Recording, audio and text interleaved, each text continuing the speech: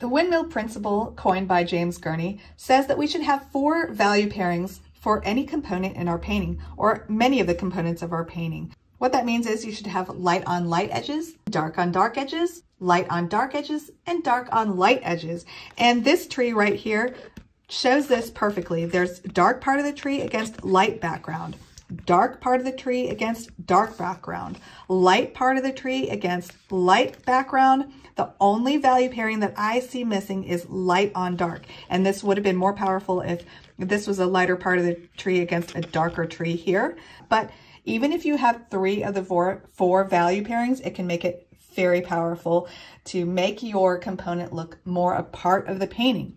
So thank you to Arnold Noji with your painting Elora Summer in the amazing version Splash 7, which comes out every year. Now go watercolor your world.